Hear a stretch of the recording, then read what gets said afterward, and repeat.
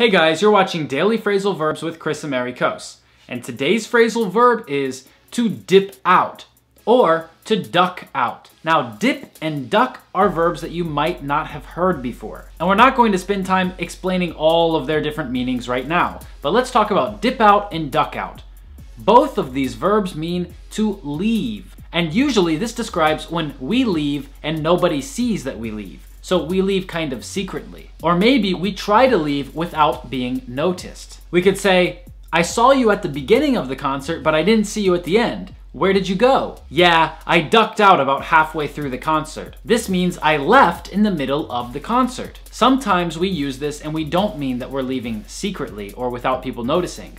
It just means to leave. For example, John, where are you going? I gotta dip out. I'll see you tomorrow. This means I have to leave. Thanks for watching Daily Phrasal Verbs with Kris Amerikos. Don't forget to press like, press subscribe, and leave a comment down below. I'll see you tomorrow.